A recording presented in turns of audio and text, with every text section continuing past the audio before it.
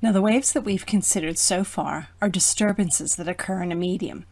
The medium is the substance or material. Water is the medium for an ocean wave. The medium of a stadium wave is people. In a wave, the individual particles or components of the medium are only temporarily displaced.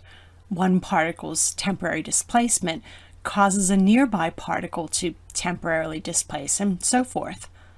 The particles are not carried by the wave away from their natural position as they return to their original resting position over and over again.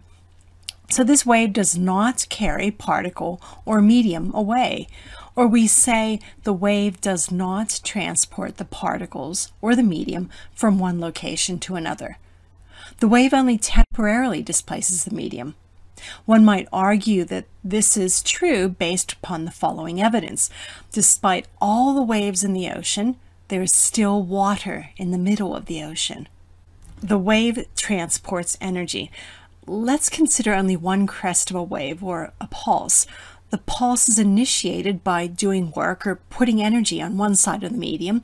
This energy is released to their neighboring particles to do work to displace them. This transfer of energy occurs over many particles, over a distance.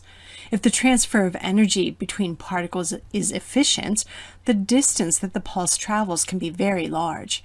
If the transfer of energy is not very efficient, say some of the energy is lost in friction, then the pulse does not propagate very far. The pulse transports energy from one side of the medium to the other. Now, you can think of a wave as a consecutive series of pulses, each carrying energy. A wave carries or transports energy.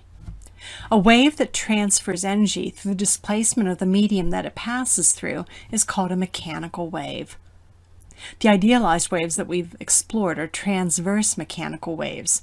Transverse because the medium is displaced perpendicular or transverse to the direction of the wave, and mechanical because the wave is a mechanical disturbance of the medium.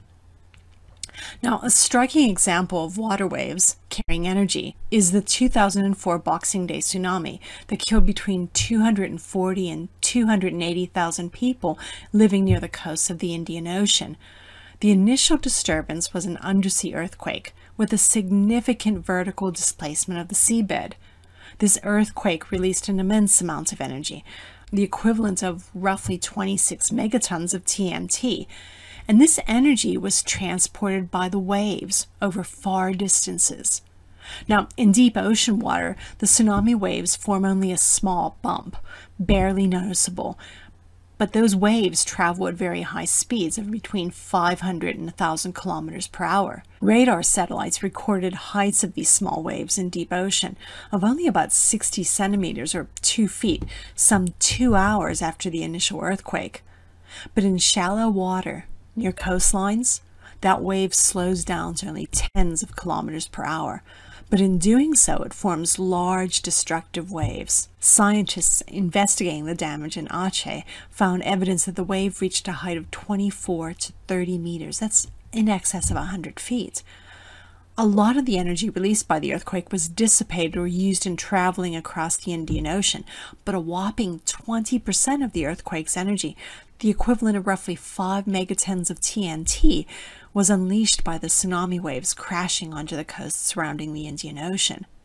Hence, the undersea earthquake's destructive energy was transported to the coastlines of the Indian Ocean by waves.